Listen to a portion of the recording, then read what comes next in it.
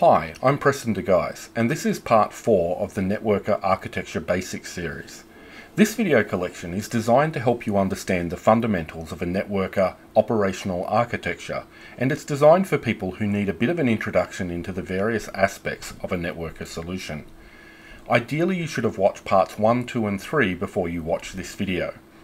This isn't meant to be a replacement to formal NetWorker training, but it can be used to give yourself a bit of a head start with this awesome backup and recovery solution. In parts 1 and 2, I covered zones, hosts, operations, and targets. In part 3, I covered save sets in the NetWorker databases. Now it's time to pull everything together with an actual operational configuration. So let's start diving into what's involved in getting a NetWorker backup configuration. This has some interconnected parts, and one of those parts is a group. So I want to introduce the concept of a group first, then I'll circle back to the rest of the configuration. In NetWorker, a group is a collection of data sources, such as clients or virtual machines. In essence, it's just a membership list. The group can either be statically or dynamically defined. Static groups are a bit more traditional. A static group is where you explicitly add each member of the group into the list of its members, so you'd manually go through and select each client that is to be part of the group. A dynamically defined group is where NetWorker evaluates the membership of the group when it's used. Traditionally defined clients can have tags, and you can build a dynamic group of traditional clients by configuring a group to automatically include clients with a particular tag, such as gold_production. You get to create whatever tags you want. You can also have a dynamic group based on virtual machines. In that, NetWorker evaluates rules that you establish to indicate which virtual machines should be included in that group. When we configure automatic backups, they're performed against a group, which can have one or more clients assigned to it. It's one thing to define a list of things that you want to back up, but you'll also have to define your backup policies as well. So let's look at the policy engine in NetWorker. So from NetWorker 9 onwards, we have a policy engine as the centerpiece of a data protection configuration. The policy engine lets you define a backup configuration that more closely matches what you might expect to see in a service catalog: gold production, silver development, bronze testing, and so on. So let's look at how these different elements in a policy layer together before we then dive into them. Within NetWorker, you'll define one or more policies. In fact, when you first install NetWorker, it will automatically create policies like gold and silver for you. Within policies, you use workflows. Each workflow will be associated with a group, a collection of data sources, such as a list of clients. The workflow will have one or more actions assigned to it. An action executes a specific operation against its data sources. So now let's break this down a bit more.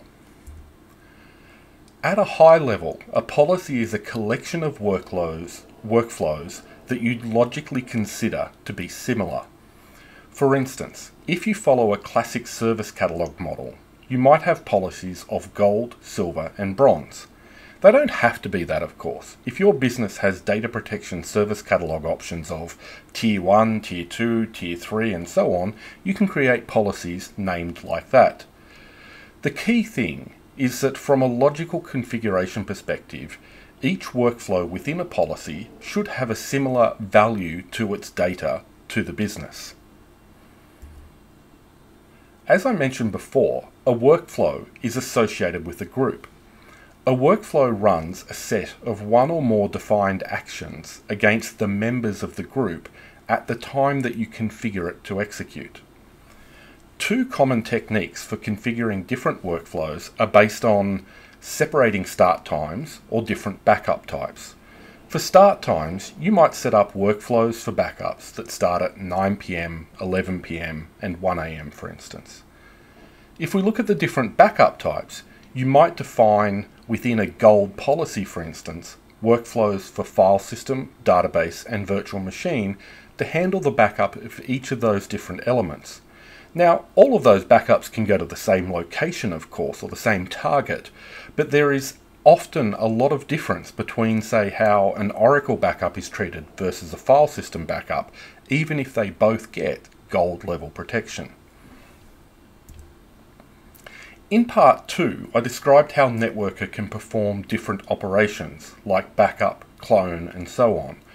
Well, an action is a specific part of a workflow that performs a specific operation, such as a backup, against the datasets that it is assigned to. I'll explain why I'm saying datasets and not clients in the next slide. That action can have a lot of different configuration options, such as whether to retry a backup if it fails, how long the backup should be kept for, what storage node the backup should be directed to, and what pool the backup should go to, and so on and so forth. In the previous slide, I said that an action is performed against the dataset it's assigned to, rather than saying it's performed against clients. Now, when an action is performed as a backup, it's performed against the members of the group assigned to it, which would either be traditional clients or virtual machine clients. So in that sense, a backup action is definitely performed against a collection of clients. With cloning, it's a little different. If you put a clone action in a workflow after a backup, then the clone action takes as its input all the backups or save sets that completed successfully from the backup action.